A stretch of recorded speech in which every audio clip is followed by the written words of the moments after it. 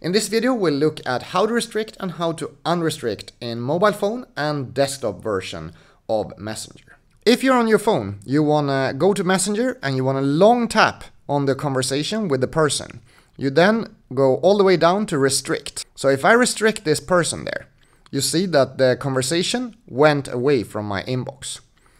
And then if I want to unrestrict the person, it's a little bit of a weird place to find that thing. So you want to go into the settings there up in the top left corner. You then want to go to your settings, which is this little cogwheel there.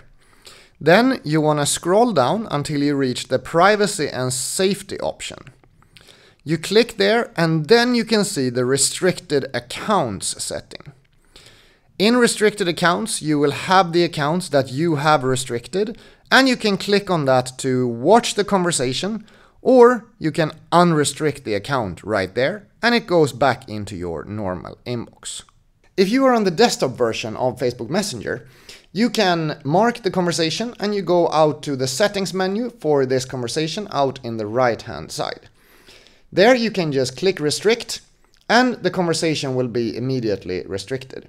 If you want to unrestrict on desktop, it is slightly simpler to find compared to in the phone.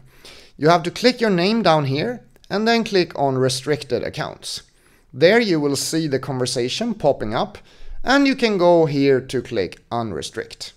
I'm W2Best, I make in-depth gear reviews and tutorials, and if you want more of this stuff, please subscribe to the channel and I will see you in the next video. Have a nice day, bye bye.